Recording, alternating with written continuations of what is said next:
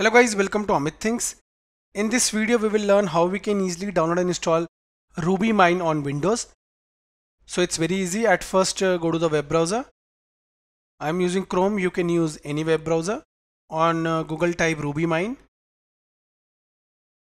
and press enter. On pressing enter, the official website JetBrains is visible that owns RubyMine. Click on it. So RubyMine is basically used for Ruby and Rails environment. So here is the official website for RubyMine. Here it is. Click on download. Now the version for Windows is visible. It comes with a 30-day trial. Go below, exe file. Click on download. Download will start. Let's wait 417 MB. The exe file downloaded. Double click on it to install. Minimize. The setup started. Here it is, the setup started.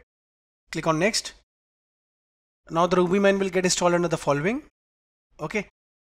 If you want to change the location, you can click on here, but keep the same, keep the default, it's fine. It will take 1.9 GB. So click on next. Installation options are visible.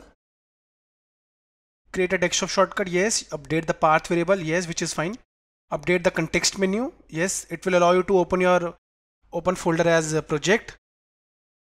Okay, so you can directly open RubyMine with your project. Click on next. Start menu folder, choose, keep the default and click on install. Installation started, shortcut got created. Let's wait for the installation to complete.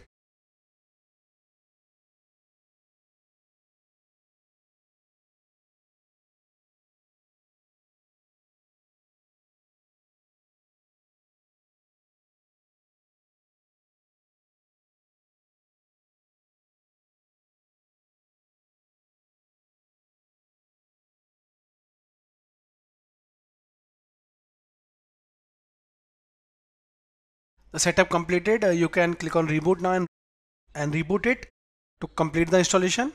Let's do it. Click on finish. We rebooted our system. Now you can directly click on the shortcut, or you can go to start and type RubyMine and click on open. Let's click on it.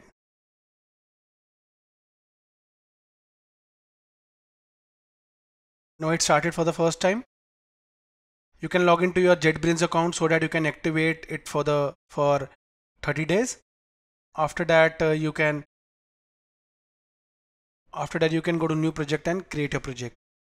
So guys, in this video we saw how we can easily download and install RubyMine on Windows. Thank you for watching the video.